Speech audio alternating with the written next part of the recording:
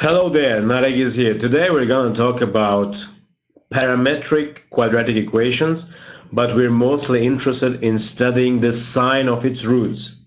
So I'm going to take one example and we're going to study the sign of roots of this parametric quadratic equation. So let's start. The example is we have this equation m plus 2 x squared minus 2 times m plus 3 x plus m, which is equal to 0. As you can see, this is a parametric quadratic equation and the coefficient a is parametric also. So the first thing that I should do is to say what happens if m plus 2, so if m plus 2 is equal to 0, which means m is equal to minus 2. So for m is equal to minus 2, I will have 0x squared minus 2 times minus 2 plus 3x minus 2 is equal to 0. So the equation will be transformed to plus 1 minus 2x minus 2 is equal to 0, and x is equal to minus 1. So x is equal to minus 1 is a solution, it's a linear equation whenever m is equal to minus 2. So in the following part, I'm going to take only if m is different than minus 2, which means my equation will remain quadratic equation. So I will have to go through delta, and then I will have to discuss about the existence of roots plus the sign of its roots. So let's start. I'm going to use delta prime. Delta prime is equal to minus m plus 3 to the power of 2 minus a m plus 2 c is 1 is equal to m squared plus 9 plus 6m minus m squared minus 2m. So delta prime will be equal to 4m plus 9. As you can see, delta prime is not a real number, so I cannot say it's positive, negative, or 0. So I will have to check through regarding the values of m. So I should say delta prime is equal to 0. Delta prime is equal to 0, which means 4m plus 9 is equal to 0. M is equal to minus 9 over 4. And then I will have to do the table of sign, of course, regarding delta. So let's do the table regarding the signs of m in order to discuss about the sign of delta. So from minus infinity to plus infinity, and m was equal to minus 9 over 4. So delta prime will be equal to 0 in this case. It will be positive on the, it was 4m plus 9, yes. So it's positive on this side, negative on this side. All right.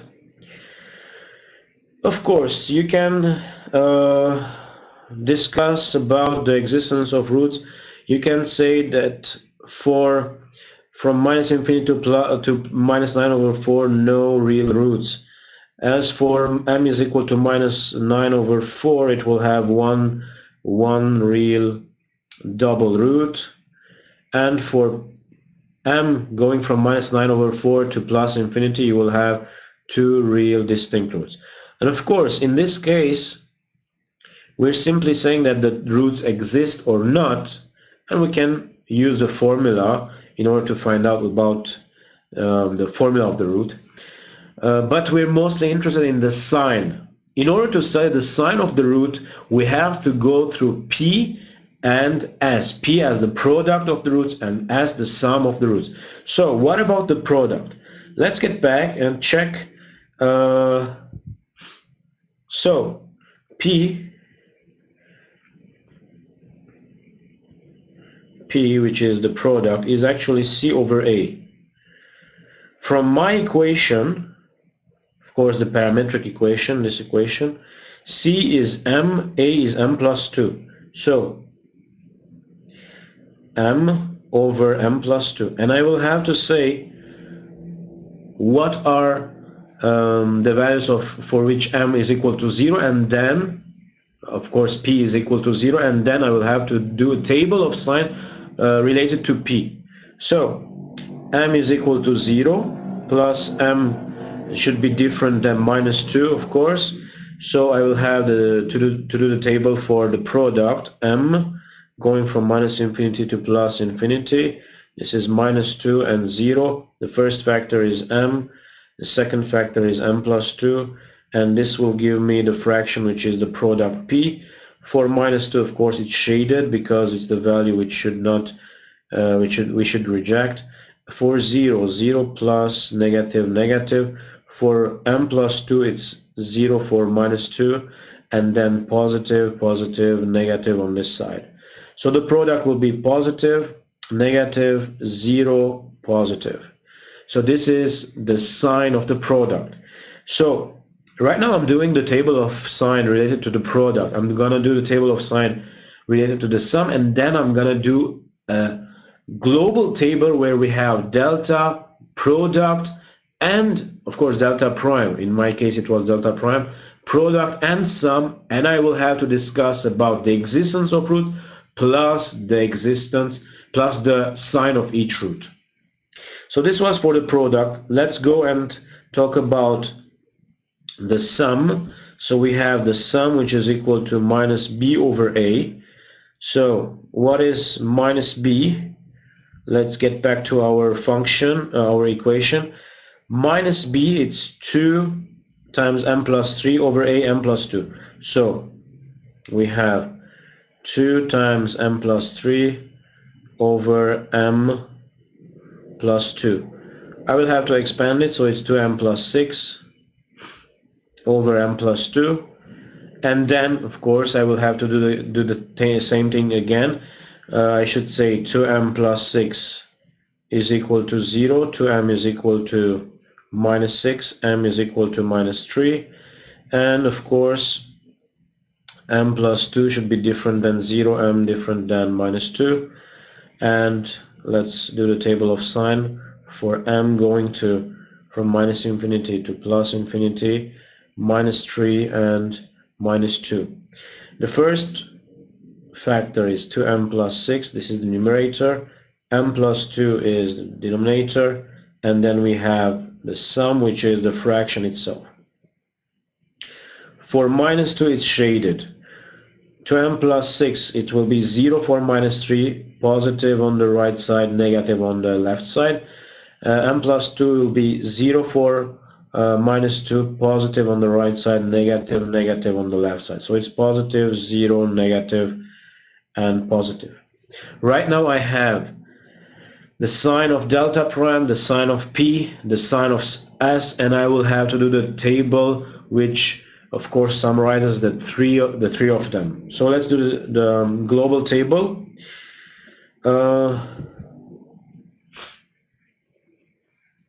So whenever m takes any value from minus infinity to plus infinity, the values in question are minus 3, minus 9 over 4, minus 2, and 0. Alright, what about delta prime? Delta prime was related to alright, it was shaded for minus 2. So delta prime was equal to 0 for m is equal to minus 9 over 4, and then you will have to simply check your table of delta prime plus minus. So plus plus plus negative negative.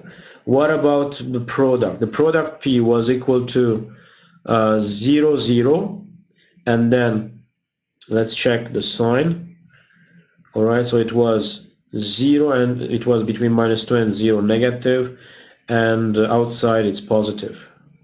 between -2 and 0 it's negative, and outside it will be positive, positive, positive, positive. What about the sum? The sum was between -3 and -2. What about its sign? It was plus, negative, plus. Plus, negative, negative, plus, plus. That's it.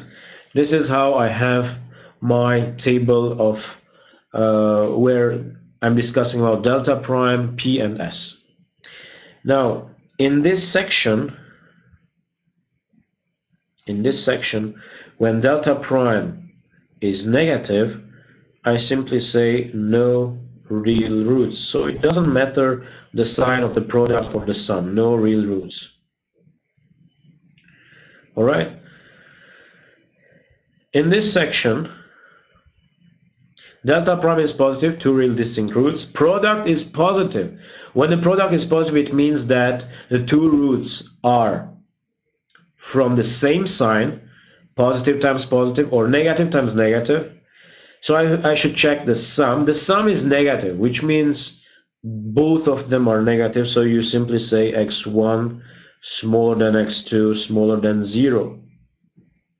All right. What about this part? Delta prime is positive, two real distinct roots. The product is negative, so one of them is positive, the other one is negative. I should check the sum. The sum is positive. It means that the difference between them is remaining positive, so you should say x1 smaller than 0, smaller than x2, but the absolute value of x1 will still remain smaller than x2 because the sum is positive.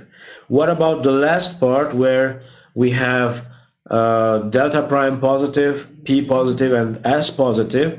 In this case, P is positive. It means that both of them could be positive or both of them negative, the roots.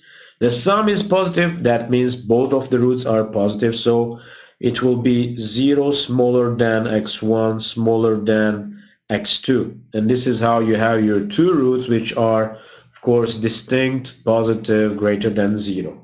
What about -9/4? We already discussed. What about 0? So these are the values that I should also discuss. So let's take the first one. We can also discuss about m is equal to -3. All right. So the last part of our discussion will be so if m is equal to -3, my equation will be x squared plus 3 is equal to 0, which means, of course, I have no real roots. This is, of course, strictly positive, no real roots. And we already told that we don't have real roots in the table, in the previous table. What about m is equal to -9/4? So it was delta prime, which was equal to 0. So I should have x1 is equal to x2 is equal to -b prime over a. All right, -b prime over a, and you will have the value of -3. You simply calculate, you will get -3. And what about m is equal to 0? This was the last one. So we will have the product is equal to 0. So one of the roots, x1, let's say it's 0, and the other one, x2, is equal to directly -b over a, so the value will be +3. All right.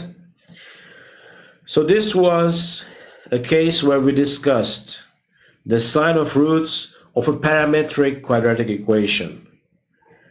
That's all for this video. Why don't you subscribe to my channel, and you will be notified whenever I upload new videos. And I can also share with you my Instagram or Facebook account. You can contact me directly, or you can simply leave a comment below. That's all for today. I hope it was helpful, and see you next time.